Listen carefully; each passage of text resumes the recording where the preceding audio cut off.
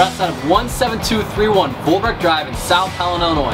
The weather's finally broken. We're able to finish up the landscape on the outside of all of our homes, but the inside of this one looks spectacular. Let's go inside and check it out.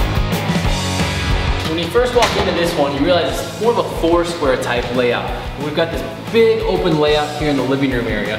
We open up this wall, have nice windows, plenty of lighting, hardwood flooring, and tons of crown molding throughout this one. Also on the main level, we have our laundry room, so you don't have to take the laundry into the dungeon.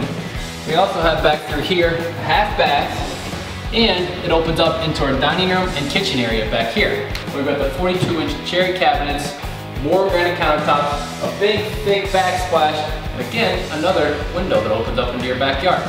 I'm gonna take you upstairs where we have 4 bedrooms and 2 more baths. So get upstairs, we have all 4 bedrooms up here, and they're huge bedrooms. 2 of them at the end of the hall through here. We also have our first full bath on this level, and back behind me, we have our 3rd bedroom.